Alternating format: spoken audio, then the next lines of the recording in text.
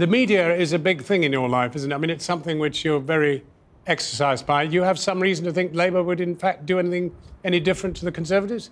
I think actually I'm here because I believe in in a measure of redistribution, that the haves should help the have-nots, and in actual fact I'd probably on balance be better off under the Conservatives. But I'm not interested in my own narrow self-interest. I'm interested in the good of the community as a whole, which is why I support Labour, because I think you have to put aside your own selfish interests and look at the welfare of society as a whole.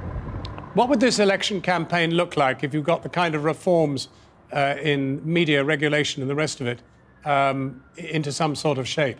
Well, I think if there was a properly regulated self-regulation of the press that we Hacked Off advocate, which is the adoption of Leveson's main core findings, then it would mean that people like me wouldn't have to get involved, because there'd be more of a balanced debate. As it is, we have a very unbalanced debate because of a cartel of vested interests who are serving really the interests of the Conservative Party that they think will serve the interests of their newspaper proprietors, who are really only interested in their own sort of narrow commercial self-interest. So really, I think a press that was more balanced would be healthier for democracy.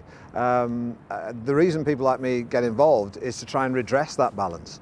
I noticed that the Conservatives try to raise the idea of celebrities as somehow a desperation measure for Labour, but they wouldn't do that if they had many so-called celebrities endorsing them. But they haven't, because most creative people realise that the Tory party is a busted flush, so they have to go on the offensive.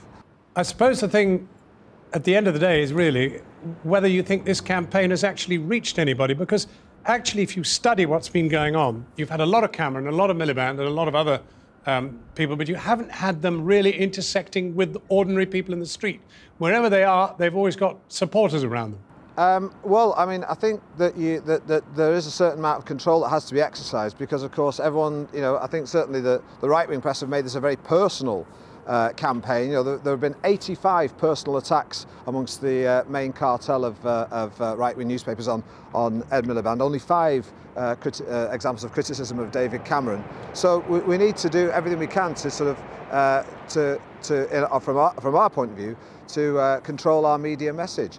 But isn't that in the end we're fighting an uneven battle? Isn't that in the end exactly? I mean, I think that the Tories have. But that's politics, isn't it? Well, I think the Tories have actually missed a trick, because in actual fact, although the newspapers do have a rather malign influence, they have a lot less influence than they used to have.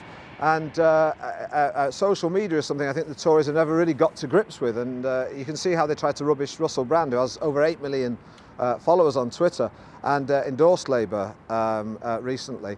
That's something that they don't quite understand, and I think that the social media is going to play a much bigger part in the result of this election than the newspapers would have you believe. Well, just as well we're deploying it right now as we speak. Thank you very, very much, Steve Coogan. Thanks a lot.